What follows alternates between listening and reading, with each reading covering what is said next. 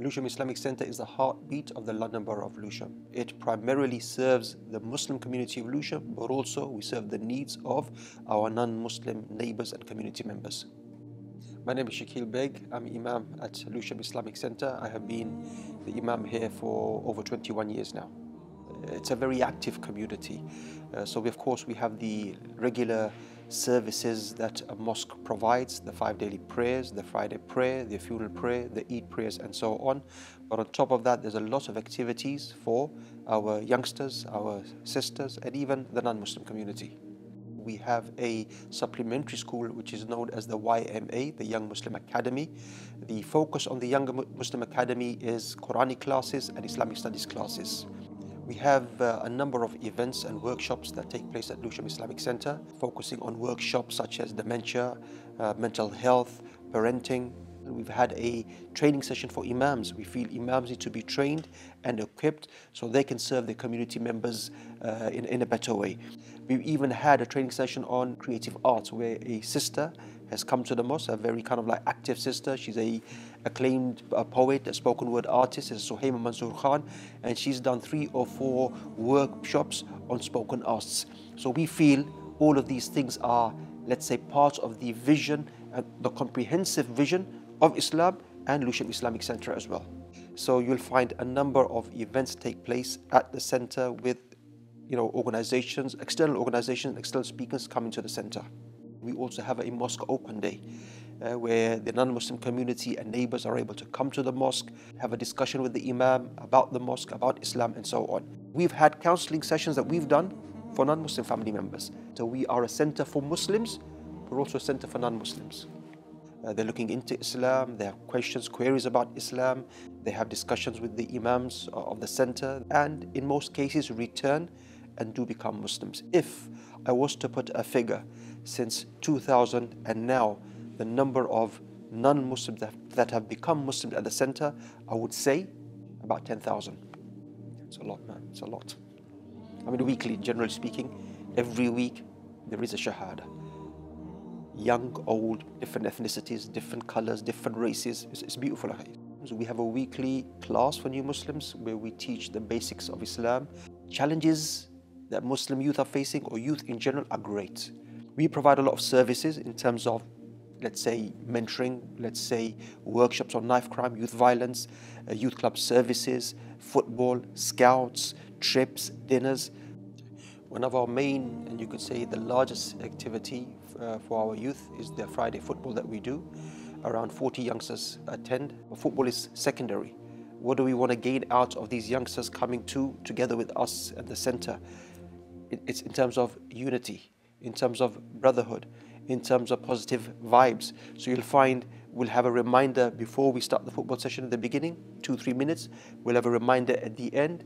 So it becomes more of a mentoring scheme, rather than just football itself. We feel at the centre that a person's well-being is spiritual, physical, mental and emotional. So you'll find we stress a lot on the physical well-being of a person because we feel the physical well-being helps the spiritual well-being and also the kind of emotional and mental well-being. The Messenger of Allah, sallallahu alaihi wasallam, peace be upon him, he said, "Al-mu'minu al-qawi khayrun min al-mu'min al-da'if." The strong believer is better than the weak believer. So strong physically, spiritually, emotionally, all of those things are included. So as the angle of the physical side, for example, Wing Chun for brothers and sisters, kickboxing for sisters, football, for brothers, basketball for sisters, Keep Fit for sisters, mothers and toddler group for sisters. The mosque is open for all, men, women, and of course, as I mentioned before, non-Muslims. In terms of services specific for sisters, all of our services and activities are open both for men and women. We organize marriages here. If marriages are not working out and there's a problem between spouses, there's counseling services. If there's a problem between, let's say, a parent and a child or parents and children, we offer kind of counseling services, conflict resolution and so on. Also extends our services towards, let's say the non-Muslim community in terms of who might be involved in gang. The mosque done a lot of work in terms of gang mediation in the past decade and so. We take part in Feed the Homeless project. It takes place in central London, and also last month and this month we will be distributing sleeping bags because of the winter period, and we do that every winter also. The centre has also been very active in interfaith work, so we're part of Faith Leaders Network and a Faith Leaders Forum in the London Borough of Lewisham, active members of that faith group. The Messenger of Allah, what did he say? Khairun nas anfahum linnas. The best of people are the ones who are the most beneficial towards people.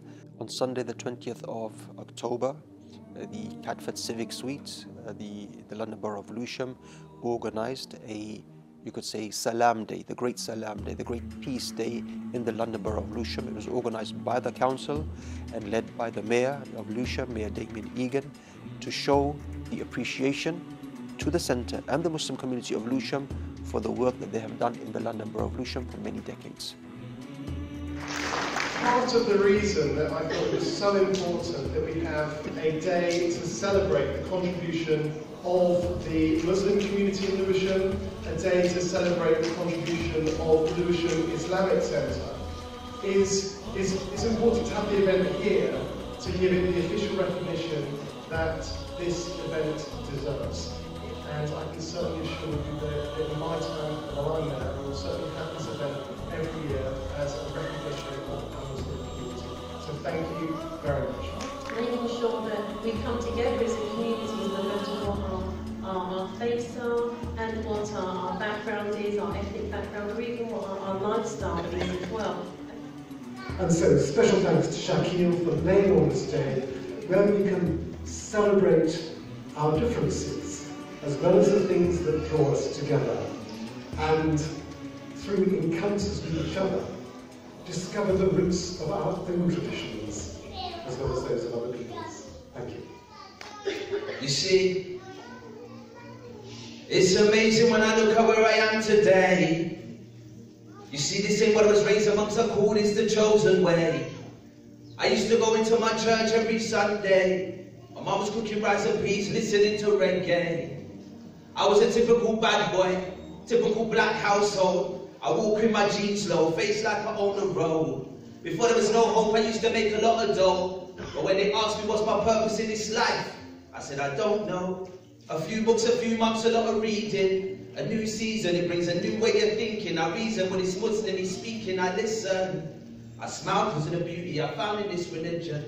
I just want to say it's an honour to be here because 2 years ago, when I first started performing poetry, Imam Shakil invited me to Lewisham Masjid to perform, and that was the first time that something like that had ever happened. So I'll perform the poem that I performed then, and I'll perform another poem that is about Lewisham Mosque because I'm very honoured to be part of this community. I'm not from Lewisham, I'm not from London, but I live here now. So this will not be a Muslims are like us poem. I refuse to be respectable. Instead, lovers when we're lazy. Lovers when we're poor, lovers in our back-to-backs, council estates, depressed, unwashed and weeping, lovers high as kites, unemployed, joyriding, time-wasting, failing at school, lovers filthy, without the right colour passports, without the right sounding English, lovers silent, unapologising, shopping in Poundland, skiving off school, homeless, unsure, sometimes violent, lovers when we aren't athletes, when we don't bake cakes, when we don't offer our homes or free taxi rides after the event, when we're wretched, suicidal, naked and contributing nothing. Love us then, because if you need me to prove my humanity, I'm not the one that's not human.